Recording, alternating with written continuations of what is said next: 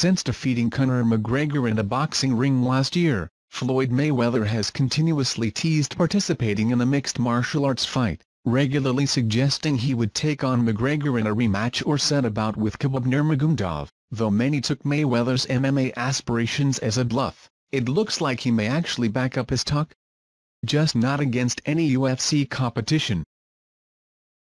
Mayweather announced at a Sunday night press conference that he will compete for RIZIN Fighting Federation in a bout against Tenshin Nasukawa, an undefeated kickboxer. RIZIN is a Japanese promotion, and the Super Challenge fight between the two will take place at RIZIN 14 on Monday, December 31 in Saitama, Japan.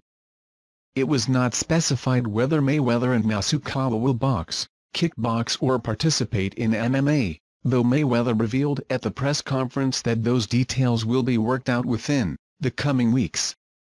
Nasukawa, called perhaps the best combat sports prospect Japan has ever seen in the press release for the fight, is 270. Turning 20 just a few months ago, he is half the age of Mayweather, 41, who has only fought once since 2015.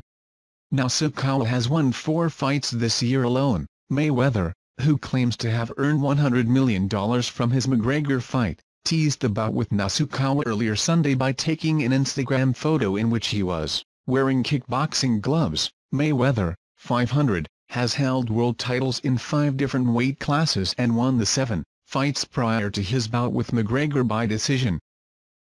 While some may refer to all of this as a one-time publicity stunt to be pulled during the promotion's biggest night of the year, it actually comes across as the beginning of a business relationship between the two parties, if Sunday's press conference is any indication. RIZIN promoter Nobuyuki Sakakibara first alluded to the idea that some sort of partnership has formed while speaking to the media on Sunday.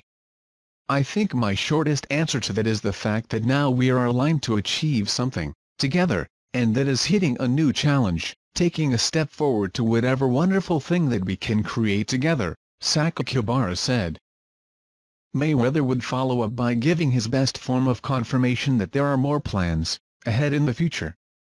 And this venture into the MMA business, whatever that may end up entailing with this initial bout, is just the beginning. RIZIN has done a remarkable job with the fighters, Mayweather said. "I look forward to giving you guys entertainment come December 31st, but my relationship with RIZIN, it doesn't stop just here. I look forward to taking this worldwide." There's no telling what the translation to Mayweather's explanation actually is, as we're not even aware of what variation of combat sports he'll be taking part in come New Year's Eve. But however you may view Mayweather the person, his business acumen speaks for itself, which undoubtedly has RIZIN officials optimistic. We're just going to have to wait and see how the events of the coming weeks unfold before we can get a better outlook of just what exactly the self-proclaimed promotional king has cooked up.